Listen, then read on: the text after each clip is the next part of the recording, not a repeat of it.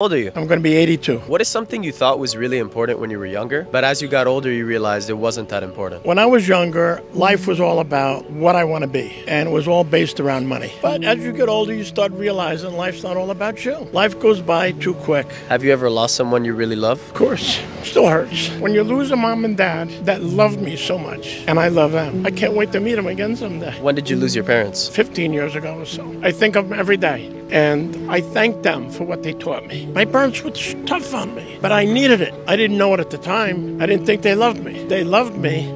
That's why they made me do the right things. What is the greatest lesson your parents taught you? Be honest. If you say that you're going to be someplace at a certain time, be there. Don't try to fool somebody. Just be real with your soul.